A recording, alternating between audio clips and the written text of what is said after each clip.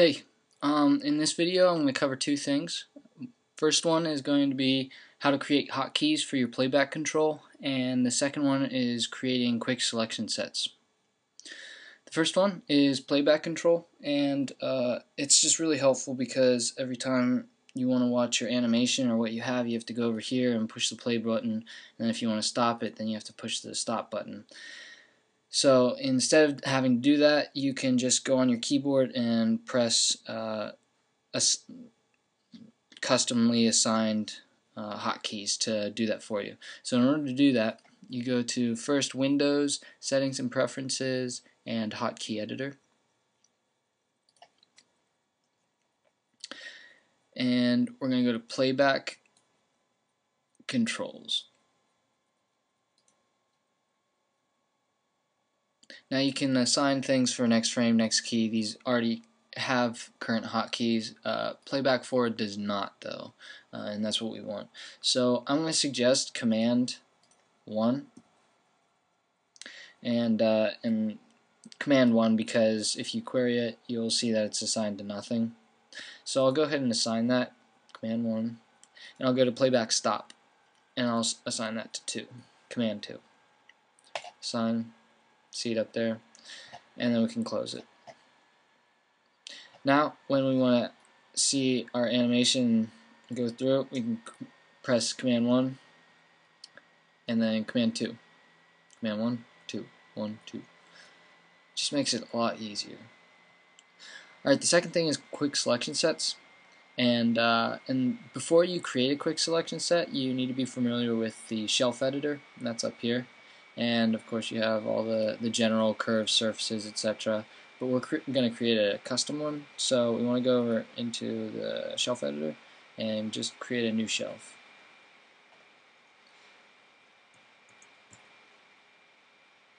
Go ahead and name it, and it'll create a new one over here.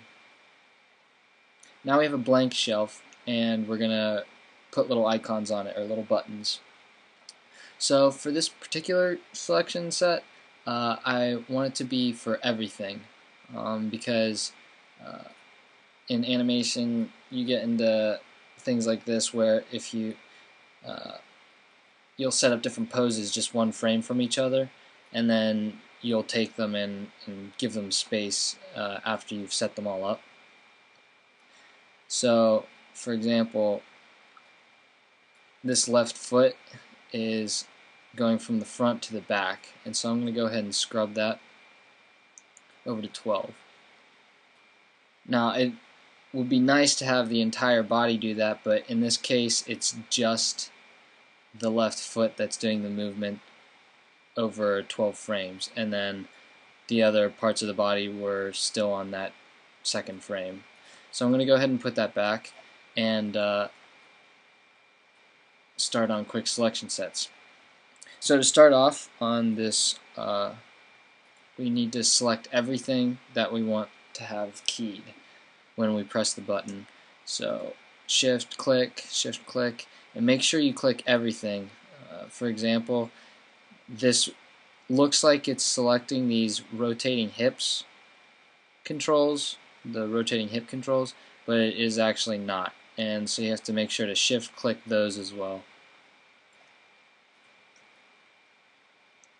Once you do that, and you've made sure that you've selected everything, you go to Create Sets and Quick Selection Set. Here I'll just call it All. You can call it anything you want, and you go ahead and add to shelf. Now at first it's not going to show up in the shelf editor, but you just put your mouse over top of it and it'll pop up onto the screen. Now you can go ahead and click that, and it'll automatically select everything for you. So click everything.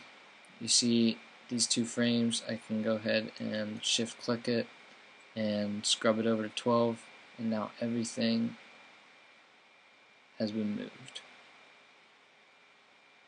So that's it, hotkeys and quick selection sets.